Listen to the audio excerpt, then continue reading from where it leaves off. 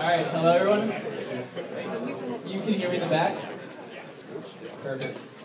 Okay, my name is Michael Frank. Thanks everyone for coming to the final Sports and Tech Meetup of 2018. Really excited to dive into the discussion. First, I want to give a big thanks to everyone who helped put this together. First of all, a big thank you to the awesome folks from Yahoo, Diaz, and Kwarter for hosting and sponsoring.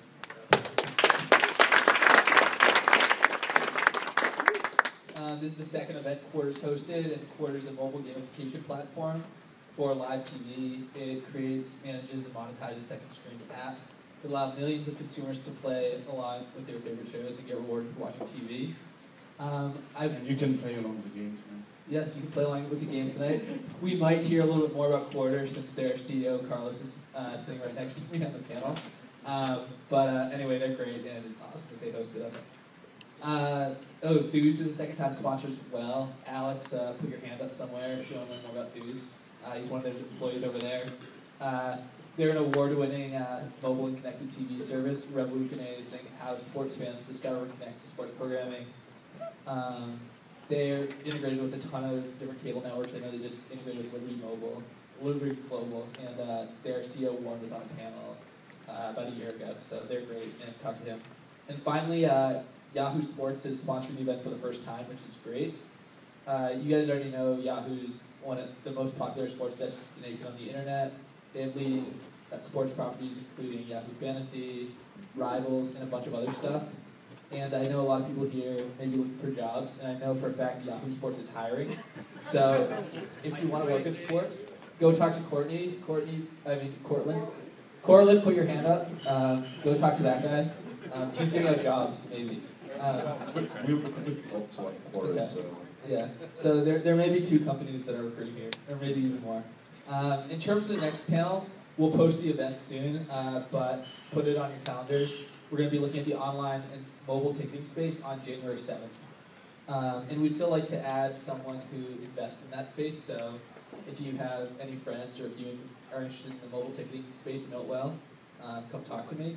And then we also announced an event for mid-March where we're going to have a private chat with Joe Lacob, who's the CEO of and owner of the Warriors, and he was also a partner at Kleiner Perkins for a long time. That event is going to be followed by going to the game, and the game's a block of seats. It costs $20, and there are a few seats left, but only a few, so if that sounds fun, and it will be, buy tickets now. And finally, tweet about this event. It's great when we tweet because then we get a record and I get feedback about what people like. Hashtag Sports and Tech, so SPORTS ANDTCH is great. All right, that was fun, but now on to the panel. We have an awesome 4 panelists tonight, as always. To my left, we have Carlos Diaz. He's the CEO and founder of Kwarter. To his left, we have Chris Gargano. Chris is the Senior Director of Marketing and Entertainment for the San Francisco Giants, and he's the former Director of Broadcasting for the Oakland Raiders. To his left is Dave Zilberman. He's a partner at Comcast Ventures, and I just spoke to him. His first investment there was in a little company called Vox Media that's now a much bigger company that created SB Nation and is now a pretty big global media property. And then to his left is Jen Franklin, who's the VP of Digital at Comcast SportsNet Bay Area. And big thanks to Jen. He did pretty much most of the work on this panel, just organizing people. So if you guys want to be on a panel, just do what you did. Say, I have a great idea for a panel, and I'll get 2 of my friends to be on it too. I usually say what teams everyone likes, but honestly I forgot. So please, when you answer the first question, mention your favorite teams so you can be polarized. All right, so anyway, so now talking about real stuff. I think the biggest thing that we talk about in pretty much every conversation, whether it's about sports or anything else related to tech, is around mobile consumption. The big question is, this panel is all about sort of TV and video and where's it going. And I'd say mobile is one of the most transformational shifts. So basically, how is that affecting the business you work in or the business you started? And we could go down the line, or anyone who feels strongly can jump in. All right, I'm Chris. I work for the Giants. My favorite team is the Giants. I wait to say that. But I also like the Raiders, the Warriors. I'm a Bay Area guy. To answer your question, Michael, you look at mobile, and it drives. You can look at it a lot of different ways. We have MLB.TV, which is an MLB initiative where you can watch all the games every night.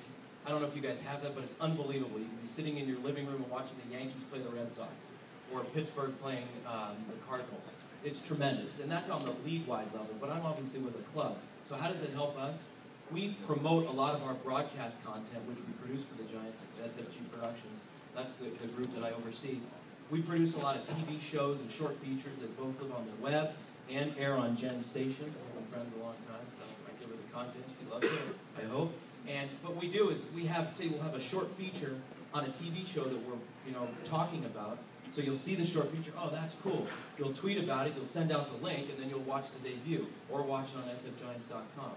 So I'm sure this will be the flow of the conversation, but the way you can promote with mobile devices to debuts of TV shows or debuts of online properties or live streaming events is unbelievable. And we take a lot of pride in how we do it for the Giants, because we produce so much content, we don't want anyone missing.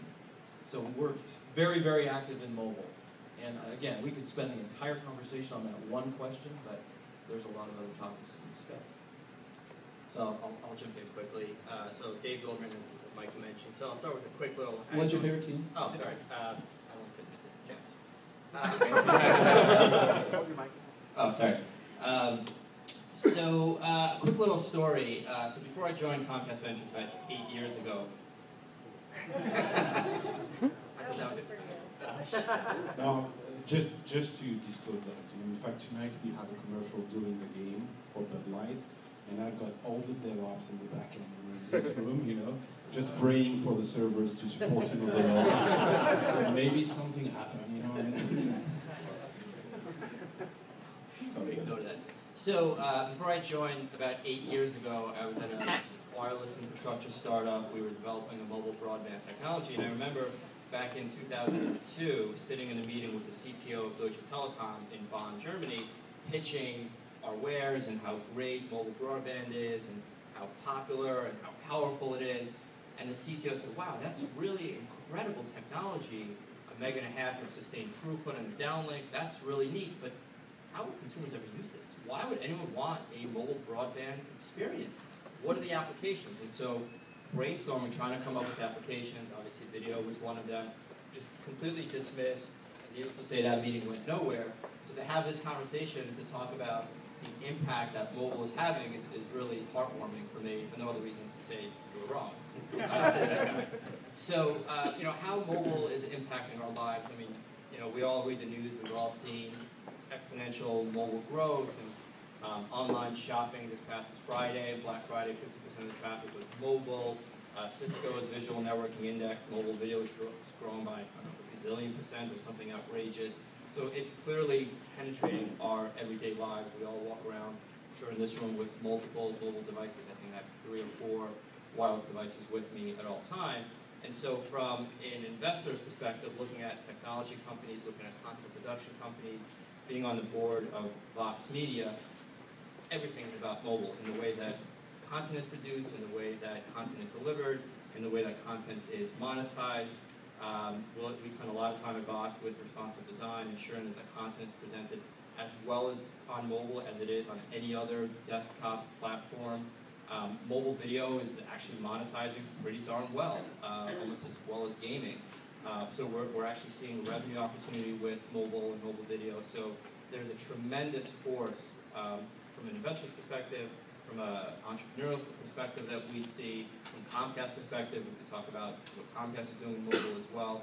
But it is absolutely a part of every decision-making process, which is how do we build for mobile? How do we ensure that that mobile experience is on par, if not better, than desktop TV or any other experience that we develop? I'll hop in. So I'm Jen. I can't tell you my favorite team because, again, I can't polarize the audience. We broadcast every single A's game, Warriors game, Sharks game. I will get a phone call from my boss who will inevitably see see it on Twitter that I've disclosed that information. So I'll say that my favorite team was the 1957.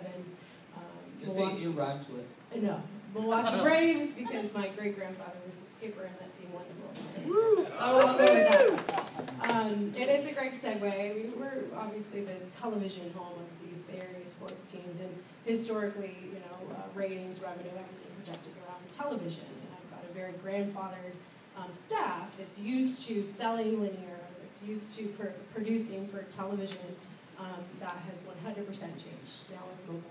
As we look at the landscape for live streaming, which we think is the next, sort of hop into technology. There's a million models that have been tested. How do consumers get these games? I mean, show of hands, how many people could find a Monday Night Football game online right now from just like finding a bootlegged link? So if we're getting into that space, what does that mean for security and what's the regulatory, functions around it? But all these conversations swirl around because you can't just be a television programmer anymore. We can't just market to the person that's, sitting and watching the games with their buddy, because let's face it, we're constantly texting, we're constantly tweeting, we're constantly in this space. So it's been fascinating to see how our producers and how, friends like Chris at the Giants are now, literally tailoring their content just to mobile. How do you personalize it? How do you come up with an environment that's, this is my TV, this is my content that I've chosen to watch. It's a very intimate experience that goes beyond just inviting the broadcaster into your living room. So it's a privilege to be in that space, but it comes with a lot of responsibility. So I think we're still trying to tweak the model and figure out how to do it. But it should be a big year. 2014 should be a big year for us with mobile and live streaming. Yeah, so my favorite team is the Barcelona, FC Barcelona. I come from Europe, so sorry. So I support, soccer teams, FC Barcelona. Yeah, so what is interesting with mobile is obviously, it's a new way of watching TV, but I think that what is more interesting is mobile brings the capacity really to participate, on TV. Obviously, we're talking about a lot about social TV, what is about engaging the conversation, about the show we're watching on TV with other people. What we try to focus on in our core is the next level is about not only about talking about what you're watching on TV, but really participating in the content you're watching on TV, and try to make this experience a real interactive experience. We've been talking a lot about interactive TV in the last years. Nobody could really find a way to make it. And I think that mobile is bringing a new clue, and a new, very interesting way to, because interactivity is in our pocket. You can make a microwave oven interactive, but it doesn't make any sense. And I think that making the TV interactive doesn't make any sense. TV is basically a screen. So the interactivity relies on your phone, on your mobile, and it brings a lot of capacity. And that's what we're trying to do at Kwarter, is really to make a social experience, of course, but also a very interactive experience, so you can participate in the game. Obviously, we think that gamification is a very interesting way to increase and improve the level of engagement of people when they're watching something on TV. Imagine if we can turn any game you're watching on TV into your game that you can play with your friends, and that's what we're trying to do. And it's a wide open option, so there is everything to invent. We try to invent that. So if you like, this way of thinking, and if you want to be part of that, just join us. We are looking for. If you're a developer, join us now. Okay, so can we create a little debate and controversy? I would could that. So I'll just react to Carl's your comment about interactivity. I actually don't believe that there is a single killer platform, whether it be mobile, whether it be TV, whether it be PC. For interactivity, there are various types of interactivity. I think the television could be a platform for interactivity. Obviously, from a Comcast perspective, we're biased. X1, which is the new platform, I don't know how many people have the X1 box at home, but the ability to publish apps, the ability to interact in a very different way than what Kwarter does is a very real aspect of X1. Pulling up sports scores, pulling up quick stats, it's not the same level of interactivity that Kwarter presents, and I think Kwarter is a great solution. It's a much more immersive, much more involved interactive experience than just simply, while you're watching the Giants game, pull up the scores from FC Barcelona or whatever else you're interested in. But that's still interactivity. That's not a lean back experience. That's much more of a lean forward experience. And so I think, as viewers, I doubt any of us sit there with just a television. We all have multiple devices. Some of that would be performed optimally through a mobile, some would not. Okay, so thinking about what both Carlos and Dave just said, I think this is a good segue. So there's been a lot of money and a lot of smart people who have tried to make these sort of quote-unquote second screen interactive apps, and a lot of that money's been lost so far. Kwarter has done a pretty nice job, and the folks at Twitter have done a pretty nice job. But beyond that, I don't on a regular basis use anything else. So thinking about, and I think part of that sort of goes back to the people who are creating the content. The San Francisco Giants and the Comcast people sort of saying, okay, this is compelling enough to us that we're going to push this and we're going to integrate this. How do you guys think about the second screen, sort of both what you've liked so far and sort of the opportunities you see there to enhance content for you? These are great topics. One of the things, the second screen is so personal. To your point, it's so personal. Some folks like to, is this second screen? Let's define it. You're on your Twitter feed, you're tweeting about the program you're watching to your one friend. It's interactive, you're still engaging, but you're limiting it to one audience. Some have a group of friends. Some prefer Facebook. Some prefer to post a quote from or a soundbite or something from the show. I just think, Michael, to your point, it's like, how do you monetize this? It's so personal. So maybe, just thinking off the top of my head, you create something that is a personal, cue, where whatever this person's activity is measured and therefore monetized. I'm coming with something off the top of my head because, as you said, Michael, so many people have failed at this. But because it's so personal, we try to make sure that we have something so compelling that we'll take it beyond one person, or it's your Giants network per se. So if we're producing a great TV show or a short, or we're scripting something, we're going to give you just enough so where it's so good, you're going to tweet it out to the masses. And there's there's Twitter. They're just doing a great job at it. Let's just be honest. The question that you posed to us is, and, your company as well. These people are doing a great job because they're allowing the forum. The 140 characters is concise. It's your ability to share a link. It's your ability to share a photo. There's a model, but how to monetize it, I don't know. And I'm in the business of content producing and getting the eyeballs, but monetizing, that's for someone that's a lot smarter than me. This is we talk about this every day. We've got the first screen, which is great. People are watching Giants games, or they're going to bars, and they're aggregating around Kirk and Kite, and using Giants very specifically too, by the way. It's not a hint to my favorite team, by the way. I promise. But this gets me every time. How many different places do I want to send the audience, knowing that I've got a footprint of 3 million people in the Bay Area that I can very quickly say, I need you to hop over here and join this talent conversation. I think at the end of the day, we're a company like ours, which is trusted, it's authentic. We like to provide the commentary from a voice that's trusted. Again, you've invited us into our homes. So it's something we take very seriously. What is that content? I don't want it just to be, go to Facebook, go to Twitter, leave a comment here.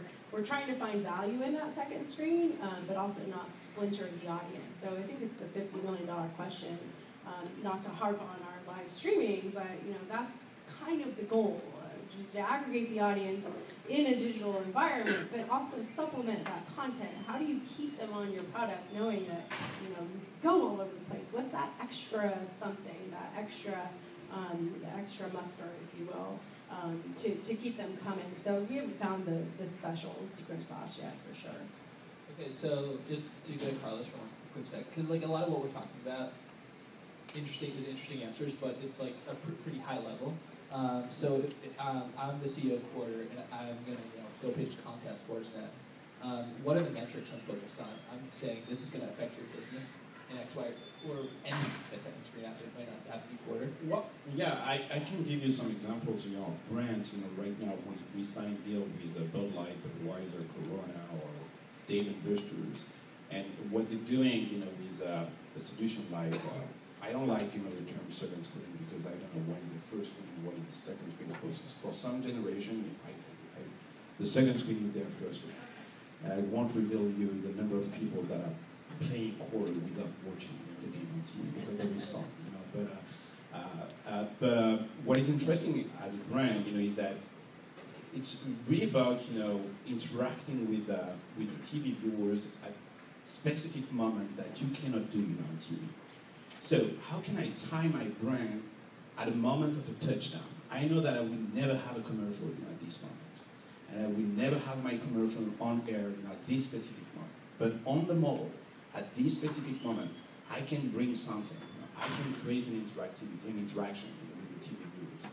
I can add them, to rate, this moment. How many points do you give, to this touchdown, stuff like that, and really get the brand, tied to the specific moment of a show. Could be on sports. You can imagine. We did an operation last year with Domino's Pizza. Every time there were a home run, Giants game, you had a Domino's Pizza flying, a trophy flying across the screen. The first 100 people, to catch this trophy was just a 5 seconds, flying trophy. If you catch a trophy on time, you get a free pizza, and the guy delivered the pizza at home, before the game ended. So that's a very interesting way also to reinvent advertising, and do stuff that you cannot do, on TV. And that doesn't have to be, a substitution of what you're doing on TV. That can also enhance, your commercials on TV. What about, polling the viewers, like Dave & Buster's is doing, when there is Dave & Buster commercial on air? They ask you the question right at this moment, what do you prefer at Dave & Buster's on game day? And if you answer food, we're going to give you a coupon for food. If you answer beverage, we're going to give you a beverage coupon at this moment. And the level of redemption of this coupon is super high. We got 30 or to 40% of the people redeeming this coupon at this specific moment because we bring them the right thing at the right moment. And I think that's something that you cannot do, on TV, that you can do with mobile. But one more time, it's not a competition in between TV and mobile. It has to be TV plus mobile, and there is a ton of things to do, together. So just sort of shifting gears, one of the things that I think is pretty interesting, kind of talking about video, is how to deal with YouTube. And I think that's $1 billion question. Okay, and I imagine for broadcasters, for the SB Nation, this is especially sort of critical to you because your content is how you monetize. And I imagine it probably affects Comcast, SportsNet, some, and the Giants probably a little less, but affects you guys as well. How do you, YouTube obviously, I don't know what the number is, 1,500 million or a billion, but it's a lot of people, and it's a lot of market share, and it's pretty established, but it's pretty hard to monetize. But how do you think of it strategically? Okay, I think YouTube, for all of those entities that you mentioned, from Fox to Comcast to the Jimmy Fallon Show, which is an NBC property, is critical, whether it be for brand development, whether it be for monetization. There's no denying that YouTube is a massive, massive platform, massive reach. If you look at the quality of content on YouTube, it is evolving. It's not the dog on a skateboard content. It is professional, high-quality content. Content providers are embracing YouTube, using that as a distribution medium. Jimmy Fallon has done really, really well in developing the brand, partially because of YouTube. From Vox Media perspective, they distribute a ton of content on YouTube. Some of it is monetized, some of it is not monetized, but it just further develops their brand. We at Comcast Ventures invested in a company called Full Screen Media 3 months ago, 4 months ago or so, whatever it is, and it's to help high-quality content producers develop their content, monetize their content. That Full Screen creates virtual channels around specific genres and topics, and there are incredible amounts of views on that platform, and that's just YouTube, one medium. So I think for those that still ignore or put their head in the sand about YouTube, will be run over. You just cannot ignore it. Yeah, obviously the huge issue with us and emerging platforms, whether YouTube or Apple TV or whatever you can think of, the next great big thing. And I love, I've got a Chromecast at home, and I think it's the best thing that I've ever bought for $35. But we pay a lot of money to leagues and teams, and retaining our sports rights is something that's very, very valuable to us. Not only obviously financially, but from a brand standpoint. And building up the equity that we have in markets across the country. Chicago, Philadelphia has been around forever. So, just offering up highlights, which frankly we don't even have the rights to do. Somebody like the Giants could do that, but we don't own any of the digital rights.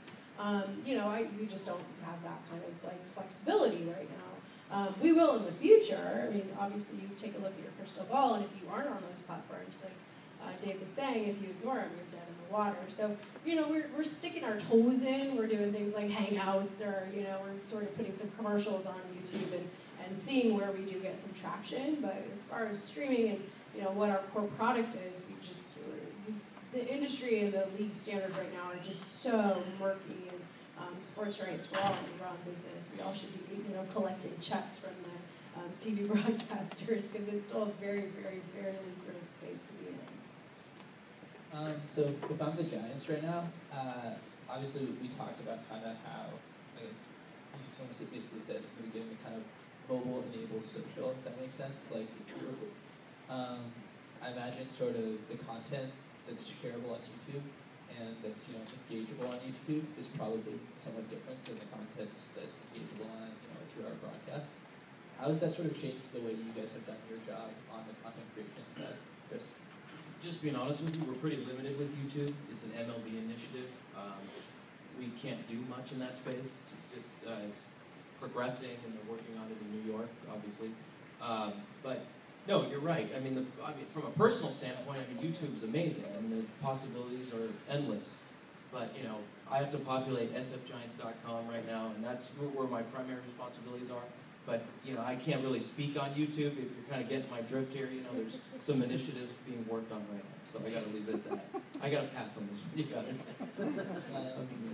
Yeah, no problem. Okay, so this is probably a question mostly for Dave, but anyone else can chime in. So one of the sort of old, I think probably, I'd say stupid adages was VCs don't invest in content. And I think that was, what people were really trying to say is VCs don't invest in things that don't systematically grow. But content still shows that you can't systematically grow. Anyway, we're regardless of whatever that is, we're certainly seeing you at least investing in Vox Media, and we're seeing more investments in content. What are the sort of attributes that kind of make that attractive? And it seems like maybe you're making that kind of increasingly more attractive, at least in Vox's case. And do you think, what are those basically first? And do you think those are going to kind of also expand more towards sports stuff in general? Yeah.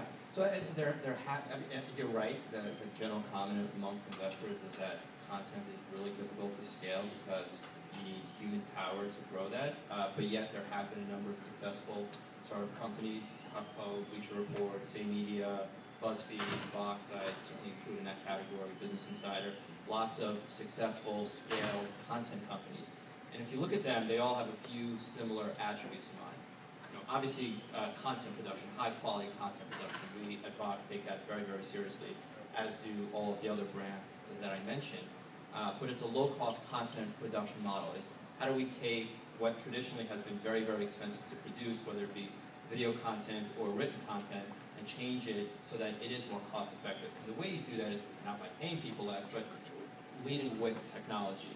So I'll speak to Vox Media in that we've invested tremendously into building a next-generation media stack, which is a fancy way of saying a really advanced CMS platform. And that CMS platform, that media stack that they've developed, allows them to enable their writers to produce content, not to worry with the back-end technology platform. The writers do what they do best, and they're empowered with that sophistication on the technology platform. We at Vox Media have a very advanced advertising organization, ad ops organization. So it's also changing that ad model on its head as well. Vox sells predominantly direct, predominantly on their own, but they sell on a campaign basis. So if you look at the ads, they're not they're banner ads, they're not IAB units, they're very rich experiences. They're very custom built for their advertisers that are willing to pay brand dollars, not performance-based dollars. It's a very, very different camp that they're in, but that's because A, it's a high-quality content. They're able to achieve high-quality content because of technology, but the ad ops team and the creative team is able to generate a very rich ad experience for the brands. And so all of those components together make for a successful media company. And there are other examples. It's not just Fox, but Fox obviously applies to it. Sure, that makes a ton of sense. So, I think I understood. I still don't totally understand exactly what this sort of special CMS that they have does, but my sort of the key takeaway that I took was, please respond in a second, was find margin in content, and they've sort of been able to find like margin, so to speak, in content. So it's certainly around content production, but it's also about content distribution. How do you get the social aspects built into that content? How do you get all the images easily accessible? You don't have to worry about the formatting of the page. You don't have to worry about cropping the images, or how do you make it applicable? How do you change the headings on the stories so that they fit into a Twitter environment? They generate a ton of traffic through Twitter. Talk about Twitter and the power of Twitter. But there's an art to how do you produce content that resonates through Twitter? How do you drive that traffic through social in general? And all of that is built into that CMS platform. We've had people interested in licensing that media stack from Fox. It's just not the business that we're in. But you know, WordPress is a great platform for the masses, but not for high quality content production that advertisers are spending lots of money with. And just to chime in, sorry not to cut you off, but I think on, you know, obviously from an investment standpoint, it's companies looking at high quality, but it's also partnerships. You know, NBC Sports just did one with Yahoo Sports, and don't think for a minute Yahoo didn't want to get into the content game and get access to some of those rights. You know, you look at a company like Facebook that's reinventing their news feed, and everything wants to be high quality, high quality, high quality. So if you don't have the sort of chutzpah and the actual resources to get that done, you got to figure that technology companies are looking after, you know, Google going after the NFL or something like that in the future that's going to dramatically shift the sports landscape and merge it even closer to the tech landscape. I was talking with an executive at the broadcaster, and one thing he was saying that was very interesting was like, as a broadcasters, we've got the best content on the market. That's pretty sure. We produce the best content. And when people say, I don't watch TV anymore, you know, I mean, this is not true. You're watching, you know, TV maybe on the internet, you know, and you're watching TV. You're not maybe watching the TV device, but you're watching TV. So we've got the best content on earth. The problem is that we don't have any data. Well, we don't have a lot of data. You know, when you look at social networks, they don't have any content, but they have all the data. You know, they know everything, you know, about every user, etc., etc. So that's the perfect mix. You know, I mean, that imagine now that we can bring together these two strengths. You know, I mean, the content, the high quality content, because nobody else than Hollywood, you know, can produce this content. You know, right now.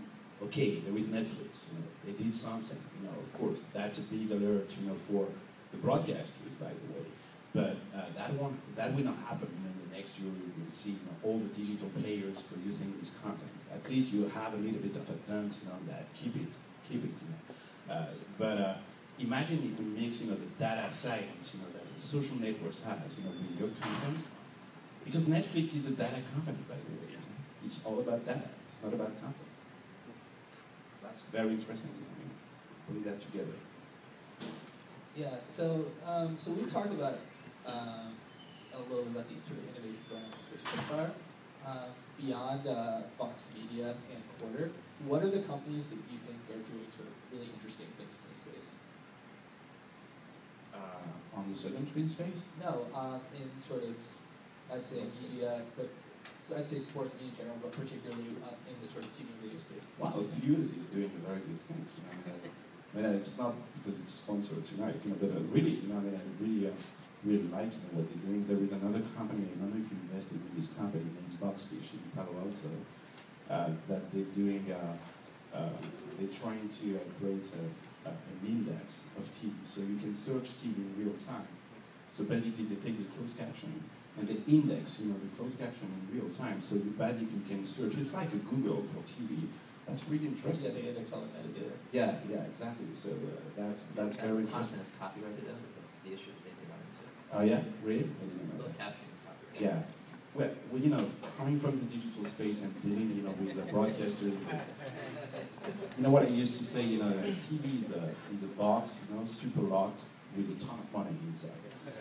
So as a digital player, you want to be inside the box, so you have to deal with all these problems. But if you can deal with all these problems, yes, you get access to the money. Yeah, no, I agree. I mean, look, if you bring online analytics to TV and provide the same level of measurability and engagement, you can only imagine what the CPM would be on television. Right. I mean, advertisers really know, to be honest, very little about who's watching that content, how are they engaging. They do a lot of efficacy studies and a whole bunch of other experiments that really are just experiments. Online, you really know everything. So it's incredibly powerful if you can merge those two worlds. Right, that's what the company Twitter bought Bluefin, I think, was trying to do. But you know what is very interesting with Twitter is that Twitter has been the first player that has been able to demonstrate that they can take money from the TV and bring that to the digital space. What they're doing right now with this Amplify, program, they're the first digital player to take money out of the TV advertisers and bring that to the digital space. This is remarkable. We can argue about the $18 billion valuation, but just doing that, in just 1 year or 18 months or something like that, this is pretty good. And everything that goes into it, I guess, like I said before, some of the sports rights, the clearances that you have to get with the leagues and the Twitters and the content providers and companies that interest me right now are on a real operational standpoint. It's how do you actually power the technology? How do you get those highlights on Twitter so that you can tell your third party that you're going to wrap your brand around it? But I have to deliver that within 30 seconds. So we've got partnerships with a company called Snappy TV that just captures video, and it's incredible the demos that I've seen. We're doing this right now with the Premier League, and literally it's a goal happens, and a minute later you can watch it on your platform. So that's really exciting to me. Just 10 years ago when I was a video editor, producing commercials for CSN, and you have to wait, 10 minutes to get your 30-second clip turned around. Those days are long gone, and it's just going to get faster from there. Okay, Chris. Yes. If you don't have a favorite company, then I think they sort of identify some kind of gaps in the marketplace, around analytics. What company would you like to see built? There is sort of a particular tool or company that you really love right now? Well, what's interesting is what you said, Dave, about measuring advertisers within, in my world, live sporting events. They say that live sporting events are the only DVR-proof programming that's on TV right now. That's why the rights fees are going up so high. So I'm sure if you could give return on investment to these advertisers, they get the metrics of the ratings. There's 17 million people watching this program. But you're right. Did they watch your exact spot? The television was invented in this town in 1939, right? Philo T. Farnsworth. Well, all those years ago, we still don't know really who's watching spots. We can guess, so we could charge this premium, right? There's a lot of eyeballs. Let's say half of them. Let's say a third of them are watching. Well, I don't know what a third of 17 is, but what is it? 4.5, whatever. I don't know. It's a little over 5 plus 15. By 2, but you know what I mean. You know what I mean, guys. So if there's a company, right? If there's a company, yeah, I work in sports. One strike, you're out. Counts as green. Yeah, exactly. I mean, if there was a company that could actually measure those eyeballs, that would be off the charts. Because then the sports rights would go up, I'd have job security, and we'd have 14 more professional teams in town. Now, you know what I'm saying? That would be very, very compelling. Because that would be something that then you would really have something going. Everyone says, Jen, where's TV going? Well, in our world, it's going in a nice direction because of the fact that live sporting events still attract a certain type of viewer, and they're not going anywhere. Knock on wood. Okay. Going back to sort of innovating in traditional media, this is probably a personal stuff for me. I bought a website, a URL called notjoebot.com one annoyed night. So basically, I think that sort of broadcasting, I mean, you see a lot of the guys who broadcast games now are the same people who broadcast games 40 years ago. But some of the tools are different. The obvious ones are like, there's yellow, black, and no sports doing. But there's some kind of less obvious stuff. How is broadcasting changing for you guys, and where do you see it going in the next couple of years? So So we've kind of alluded to this, you guys, throughout the course of the night. There's been references to content. Call me old-fashioned, but I always believe that good content will find eyeballs. Do you not agree with me? I think that good, compelling content, whether it's live or documentary or talk shows, will find eyeballs. It's just a matter of marketing it properly, and getting it out to the masses. And I think people are getting more savvy at producing content. I think the camera angles that you see, Jay and I were just watching, our buddy from Comcast, we're just watching Monday Night Football, and they have low angles, they have super slow-mos. Remember when Hunter Pence hit that ball in the NLCS in 2012? You saw the ball hit the bat 3 times? That's an innovation, that's a super slow-mo. That would make me want to watch. We ran that 400 times. I mean, you know, in our replays, in our documentaries and such. So to answer your question, I think people are getting more savvy with how they present content, whether it's super slow-mos, 4K technology, tight shots, camera placements, miking people on the sidelines, miking catchers, miking umpires. I mean, I love that stuff. Going behind the scenes, taking it to the next level. Not just surface broadcasting, but in-depth broadcasting. And I'm not talking about Tom Brokaw in depth. I'm talking about what does it sound like when the guy's foot hits the base? Well, they have mics in there now. That didn't happen 2 years ago. You know, if you watch a Fox broadcast of a playoff game, you're feeling like you're part of it, not only visually, but in the audio sense as well. So those are innovations. Yeah, but that's a very good question, because in fact the problem is that I think that TV, yes, maybe there is innovation on TV. The problem is that innovation on mobile is going faster than the innovation, you know, in the TV space. You know, the last innovation for me on TV was a DVR, and that was 10 years ago. You know, when in 10 years, look at what happened on the mobile space. And the problem is that if you want to mix, you know, these two things together, the problem is that one is running, the other one is making a moonwalk, you know, and something like that. You know, it seems to move, but in fact it's going back. You know, well, a little bit provocative on that. But yeah, I think that mobile is bringing so much innovation right now that it's very difficult.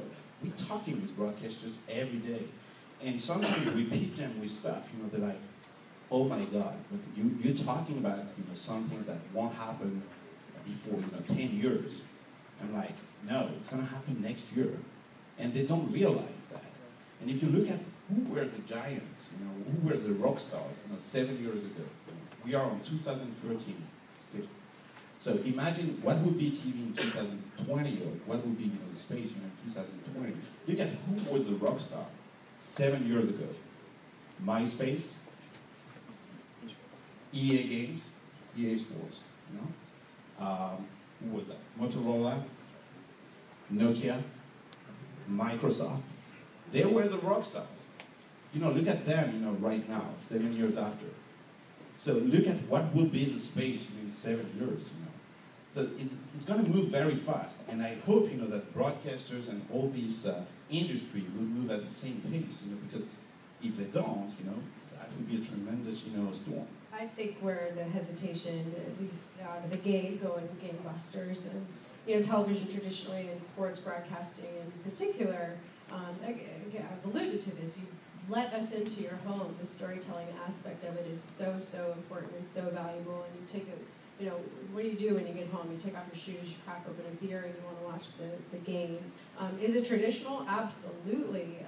Do these broadcasters need to innovate and get with the times? Yes, but there's something tribal about sports that just sort of makes you want to sit around the kitchen table and enjoy that moment. That's probably not a very popular thing to say in Silicon Valley when we're all so tuned in and wired in and constantly trying to come up with that next big thing. So I think where broadcasters, at least in the short term, can do a lot better job is ingraining those storylines that come up on social. What is the buzz of the game? What are people actually talking about? What are they betting on, you know, during the game with their friends? And how do you envelope that into the storyline of the game? So it goes beyond the Hunter Pence, which was an incredible play, by the way. But how do you, you know, make that part of, you know, the vernacular? It's only one of our broadcasters, I think, and correct me if I'm wrong here, I think Randy Hahn is the only one who's even on Twitter right now. They don't tweet. They're old school guys. They, you know, especially the baseball teams, where they're so entrenched in America's pastime, and I want to preserve the quality and the tradition of the game. So inviting a technology sort of advancement into that space, it's not an easy thing, just because of where sports has come from, that sort of traditional tribalism of it. And this will sound a little ironic coming from me, someone that's focused on investing in innovation, is something that we always advise our companies not to get wrapped up in Silicon Valley, which is to say, we're not the masses, we are not representative of this country, of this world. We are a little microcosm in the way that we embrace technology, the number of mobile devices that we use. So the rest of society will get there. We just have to appreciate that we're thinking about things on a very different plane. This is what we live and breathe every single day. In middle America, I'm not picking any areas, this is just not what's near and dear to their heart. So we just have to be very pragmatic and realistic in the way that we imagine the world to be, and it's not necessarily going to happen as it's happening here in Silicon Valley.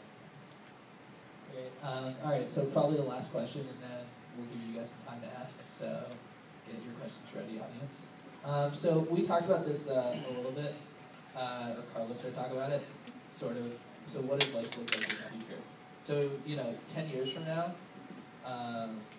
keeping in mind that I think Josh Howard or some luminary BC basically had a graph and it showed like what you talked about, the 10 most popular sites, and I think 9 and more created 10 years ago, and then I think this was for e-commerce, but we used the same thing. If you look at like the 10 most popular media brands, New York Times and people like that, hundreds of years old, and broadcast networks are too. How do things look differently for TV and video and sports media 10 years from now? And we can kind of go down the line on that. Oh, I can start, sure. Top of mind, I think regulation comes into play, where, again, the audience is going to find a link to a bootleg game, and you can just stream it and find something. But Chris and I were talking about this. I hope it didn't steal your thunder, Chris. But some sort of arm that the FCC has with the cable industry, and how that stuff is regulated and how fines are doned out. But it's really, the Wild Wild West is gonna stop eventually, and it's gonna get more corporate and more regulated. So outside of Amazon drones coming to deliver your TV to you, or having an opportunity for you to play third base, maybe there's something there too with virtual gaming. I don't know, but the regulation to me sticks out as something that broadcasters and video in particular. It's going to be a big thing in the future. I think we see a world of greater fragmentation and specialized content for much, much smaller demos. We're starting to see that on YouTube, and there's channels that attract a very small population, but it's very targeted and very tailored to that population. So I think we will definitely see that. I think content consumption across a plethora of devices will only increase, and there will be many more devices that we have access to. Wireless connectivity, we've historically talked about wireless as its own separate category. Wireless is just any other physical layer, as cable, as DSL, as any other connection point is. And all devices will be wireless, and that's just the way content is delivered to them. But the way that we engage with those devices will evolve, I think, and the way that we consume content will evolve. I think the metrics will get better. I think measuring audiences on certain devices and or televisions will get better. And I think you'll have like an I don't know if you subscribe to it or whatever, but you'll know when your fans or your viewers are most active on your site instantaneously. I know we could kind of do that now, but I think this segment right here wants this type of content. So you'll be unbelievably strategic with your content distribution. So they get this kind of content. This group over here likes this kind. Zip that to them. I think it's fragmented and or maybe even more specific. So I think as content producers, we're going to have to get really savvy with the way we structure what that content is and who it's going to. Now it's it is like Jen said, the Wild Wild West, and it's people, the masses are the gorillas, and we're the zookeepers throwing all the food, and the food can't be enough. But I think at some point there'll be somewhat of a a tipping point where okay, I like this kind of well then we got to do that for you. That's just my guess for the future. If anyone knows, then let's line up. Let's start a company. It's unbelievable the possibility. I don't know what will be TV in 10 years, but one thing I know, and I will be very productive, with that. But it's my case, so I can do it. I think that TV as today doesn't make any sense. Really. I mean, think a little bit of that. You have to show up at exactly the same time, watching exactly the same channel, to watch the same thing. And when it becomes interesting, we're going to cut this experience, and we're going to bring commercials. And if you like this show, we have to wait 6 months to see it again. That's what is TV today. This is going to change. I don't know in which way, but I promise you that the videos, the digital guys, are going to change that very soon. This is my bet. Because this doesn't make any sense. Great, all right, so Q&A. In the corner, in QEL. Question on, there seems to be we're in a point in time in sports and television where it's ripe for disruption, and the incumbent players, such as the big Time Warners, are fighting such companies as Aereo, and who are gatekeepers. And no offense, but the mentality of we're the zookeepers and we throw out what we want to the masses. I mean, as the masses that are consuming the content, as masses, I think that we should control the content more than having gatekeepers and zookeepers throwing out the content. No offense to that, just make no point to that. But where do you guys see, there is right for disruption, I see, but maybe the media rights and the regulation, especially in the cable industry, is stalling that possible disruption that technology can implement right now. Just love to hear your thoughts on that. Well, what do you mean control the content? What do you mean? As far as the technology today is available for media consumers, sports content consumers to control the angles that we want. Like literally the angles of the specific the live the audio feeds that we want. The technology is there, but as a consumer, I feel that the gatekeepers are protecting that because they're fearful of disruption. And I think that they're fearful of that seeing the music industry.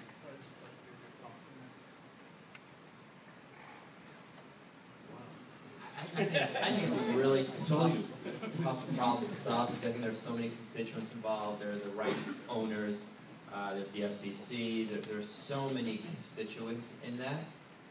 There are some very ingrained business models that depend on that. Content production is very, very expensive to produce. High quality content, as we talked about, is getting cheaper, but it's still really darn expensive to produce a feature film or produce original content. So unless that changes fundamentally, I don't know how that could evolve.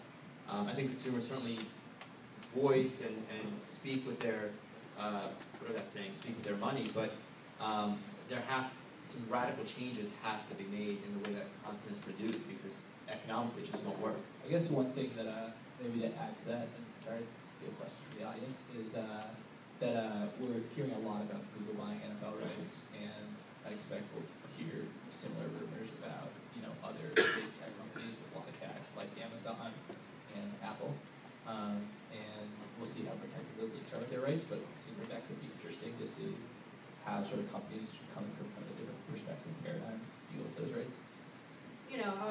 From a content provider standpoint, we're a little bit unique because we are owned by a cable company as well. So understanding that our primary job is to overserve the service, I have to make our product attractive not only to consumers first and foremost, build brand equity and have people come back to us, but it's ratings and it's revenue that comes in from sub fees. If I don't have those sub fees, then we don't get to pay for the rights for these teams.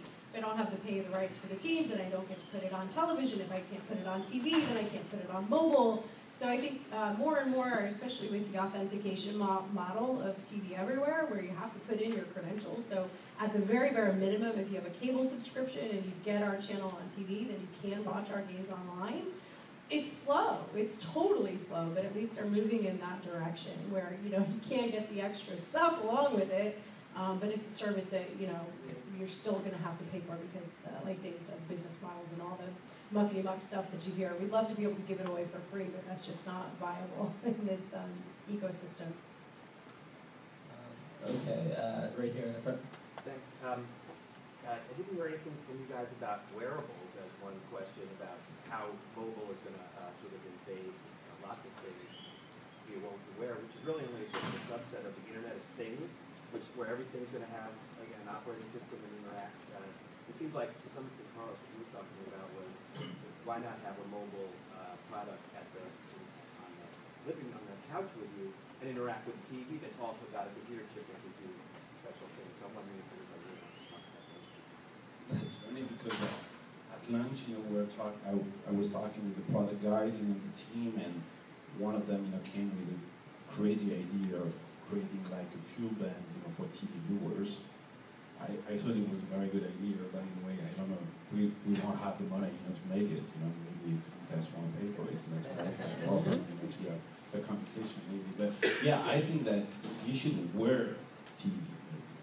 That maybe you would not watch TV, of course, but imagine a fuel band that alerts you when your favorite shows are on TV, or maybe give you, what is your level? I'm a Game of Thrones level 89, you're a Game of Thrones, level 47, I beat you, I'm better than you, etc. I wear that, I can show you my level in Game of Thrones. Wow, it's a crazy idea. But yeah, it's, I think you're right. We have to think this way. We have to think out of the box. What is very, very difficult in the TV space, by the way. But yes, that we need to bring innovation and think in a new way and try to find maybe what sounds stupid ideas today won't be so stupid tomorrow. But yeah, I don't know. Do you see any investment right now with crazy ideas like this that came to you? Or? Yeah, we were investors in a company called Body Media. It was a wearables technology that Jawbone acquired, and Jawbone has obviously had a lot of success with their Up bracelet. I think we'll see a lot more innovation in the capabilities of that Up bracelet and Fuel and Fitbit and all these other companies that have wirelessly connected devices that people interact with, they share a tremendous amount of personal information with, how that evolves, and how did that carry your personal identity going forward, and how to use that around authentication. We'll see. I think it's a very powerful platform.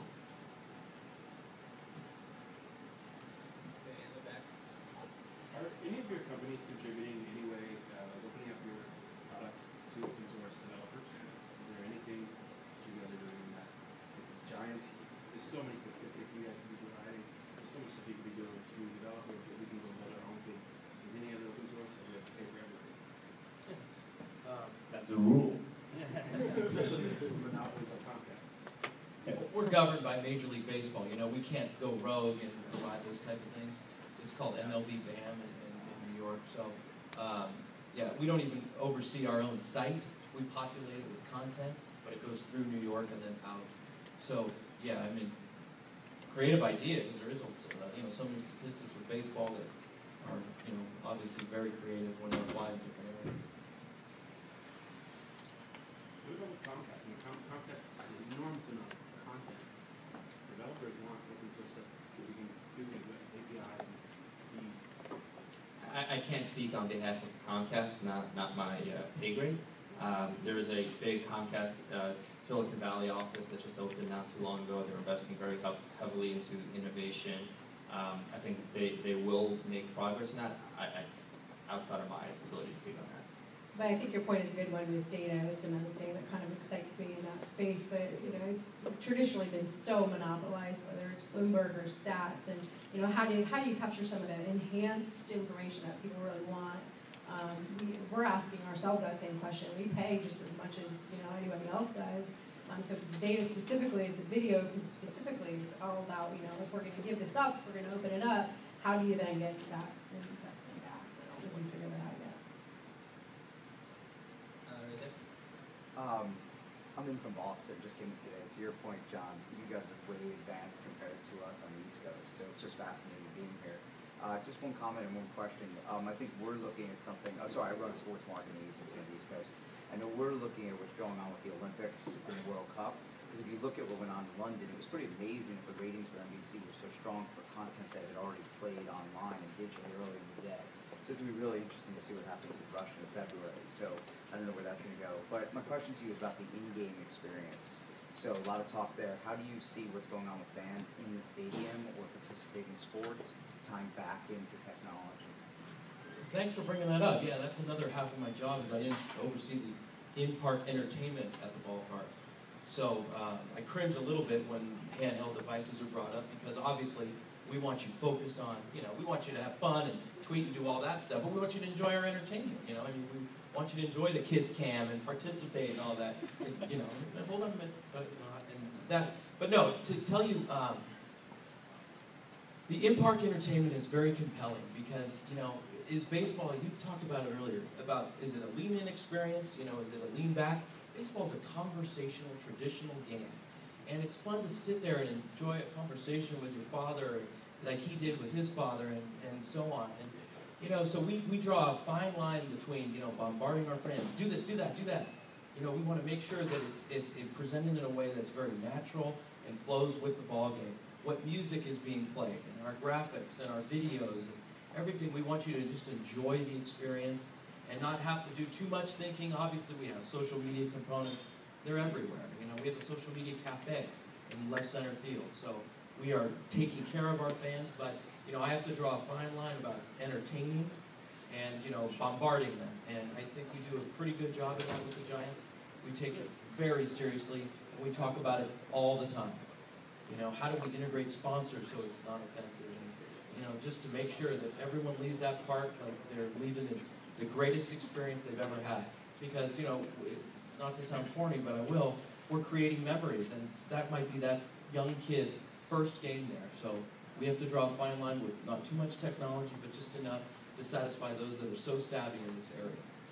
But at the same time, when you go to the stadium, everybody's on this phone. You watch it. Everybody's maybe trying to deal with the Wi-Fi. That's going to be true. Oh, we have great Wi-Fi. AT&T Park. Well played. No problem. You're the host sometimes when you go to the stadium. But everybody's on this phone. As you were saying, you're creating memories, but everybody wants to share these memories with others. And you were saying it's something very interesting. Yes, I mean, it's a social experience. You want to talk with your father, but maybe your father is in Boston. And how do you talk to him about the game you're watching, et cetera, et cetera? Absolutely. And everybody wants to use their phone, when they go to. It's not offense, with your entertainment or with your game. That doesn't mean that they don't like, what the game they're watching. It's just that they want to share it. That's because they love it. No, but what I was saying is, we don't want to tell them. Tell your friend or your person in Boston or your person in Tennessee. They can do that. They will do that. We just have to draw a fine line. Yeah, that's what I mean. But we don't want to we got to make sure it's a natural progression into the overall entertainment plan. That's all. Okay, a couple more quick ones. All right, back left. Yeah. So to touch on your point for in-game advertisement and ROI for sponsors, what have you found that works for sponsors that touches on ROI that they can produce on the mobile level that brings them more eyeballs than just an advertisement in the stadium? If you look at left field, you have an Adobe sponsorship. Have you found anything else, or has anything been brought to your attention that brings more value to the sponsor and creates an interpersonal relationship between the Giants, Adobe, and the fan? No, and it goes back to how many bodies are coming through the turnstiles. Our ballpark, we're very fortunate. We've had over 3 million in the last few years. That's just basic math right there on ROI. Right. But into the digital space, it gets more complicated because what I have explained earlier, that our digital space is governed by the league, not individually with the Giants. So we have to be careful walking that fine line. We could, Jen is our primary broadcaster. They're our rights holder. So we could say that on 75% of the replays, your signage was seen by X number of people above and beyond the 3 million in the ballpark.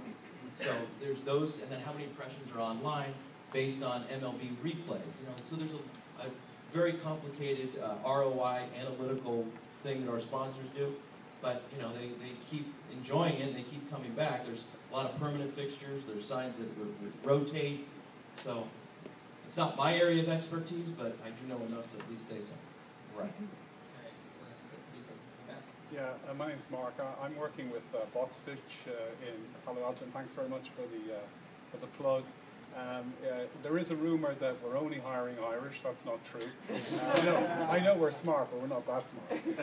So if anybody'd like to have a chat afterwards, I'm around. Thanks very much. Yeah. There is a rumor also at Kwarter that we only hire French people. That's not true. Okay, questions? Yeah, back. Way back, me? Or Back. Big one.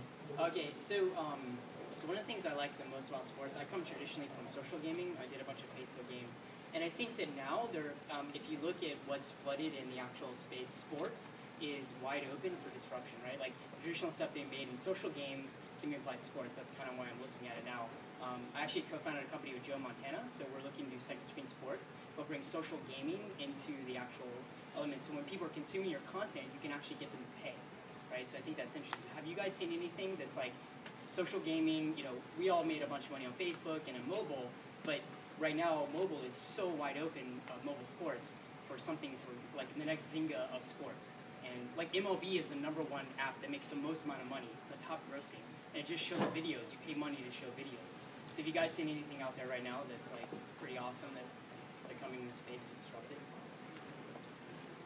Well, we don't know if it's awesome yet, but we've partnered with FanDuel most recently, and I'm really curious about that space. But those are daily fantasy though, right? That's like legally, like, what do you guys think about that? Like, it's daily fantasy, right? That's like legally sort of, you know, DraftKings just got 24 million, like the daily fantasy is kind of interesting. Like, is that where you guys are like, because that's kind of legally kind of, you know, taboo a little bit, right? Like, you guys seeing that the daily fantasy stuff is going to be awesome? Yeah, like I said, I don't know if it's awesome yet because we haven't really dove in head first. We're starting very slowly with daily fantasy. The problem is I don't want to combine my editorial with the possibility that somebody's allegedly betting on a game. I'm, in addition to a television programmer, I'm also a journalistic entity where I've got beat reporters that are traveling and we're supporting things like breaking news. So it's a huge question on where you blur the line with advertorial and how do you market to that audience. I think there's something there, and I think it's a lucrative space. As a publisher, I'm just a little, you know, cautiously optimistic about how we're presenting. All right, last question or two. Anyone? All right. Yeah, first question is, Carlos, do you actually have a TV subscription? And is it Comcast? At home or here? I know. Yeah, I've got a TV subscription at home. Every month I'm asking myself, you know, if I'm going to still go to put movies on the Friday because I'm just watching 6 or 7 channels and I've got 700 channels that I don't care about. And yes, it's Comcast. I keep, you know, my subscription because internet, mainly. But yeah, it's a very good question. I mean, why TV is not like my iPhone, where I can choose, you know, the apps I want, you know, on my iPhone. Why I cannot choose, you know, the channels that I want, you know, on my Comcast, you know, just pay for the channels, you know, I want to watch, you know. I'm okay, you know, I'm okay to pay, you know. I mean, I think that they're very stressed, you know, on the TV space because they don't want you to stop paying. But I think we have to say to them, you know, we're okay to pay. That's not a problem. I'm okay to pay $200, you know, a month for my TV set, you know, but I just want that, you know, to be like my iPhone. I want to put my channels. I want to get my experience. I want to engage with my friend. And by the way, I think that Comcast is doing pretty good things, you know, with this Xfinity, you know, stuff, etc., etc. But come on, continue, you know, the good stuff you're doing, you know, and let's go, you know, where. So I've got a follow-on question to that. That's actually a good point. So what are you guys doing to kind of unify that mobile versus digital experience too? You mentioned YouTube earlier and how it's capitalizing on some of your business. So what, I mean, obviously I'm a Uverse customer, sorry. But what are you guys doing to improve my ability to watch things on demand, YouTube style, while simultaneously keeping my mobile experience synchronized with that? So I'll jump in there. So Comcast is actually doing a tremendous amount of, I'm affiliated with Comcast, but if you look at TV Everywhere, and the carriage rights that have been amended to allow viewers to consume their content outside of the Comcast DMAs. That was a tremendous effort. Comcast working with the content industry to change those rights, because there's a well-established industry and why you can't pick a la carte. There are some very fundamental reasons in the way that content is produced and the way that Disney licenses its content. So there are some sound reasons why that is the case, and it's not just Comcast doing. But TV Everywhere enables Comcast subscribers to access their content linear and on demand anywhere they go. Cloud DVR is something that will launch in the very near future by Comcast. So if you record something on your DVR, you could access that from any mobile device anywhere you go. They just announced linear streaming on your mobile device, so you could be, you could have your subscription in Boston and you could be in San Francisco and watch the Red Sox play. That was a tremendous leap that the industry as a whole, between the content producers, the distributors, had to overcome in the way that content was licensed historically.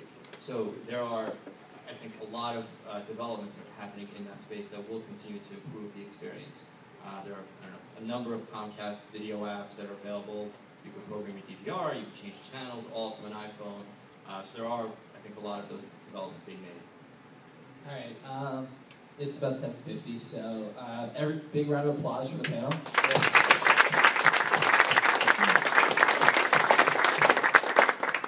Finally, thanks so much to our sponsors, Kwarter, Thews, and Yahoo Sports. I hear some of those companies and a few others are hiring. Thanks again, everyone. Hang out, have a drink, and thanks a lot.